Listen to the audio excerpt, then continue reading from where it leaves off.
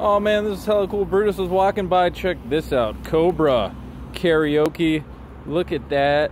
And then the sign.